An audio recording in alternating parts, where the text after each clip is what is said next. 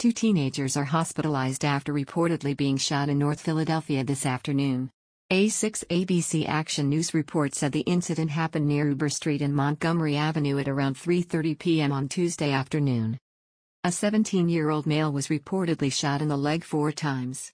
He was rushed to Temple University Hospital where he was last reported to be in critical condition. A 13-year-old female was also shot in the same incident. She was shot 1 time in the forearm. She was taken to Temple University Hospital where she was last reported to be in stable condition. A possible motive for the shooting was not reported. No suspects have been named and no arrests have been made at this time.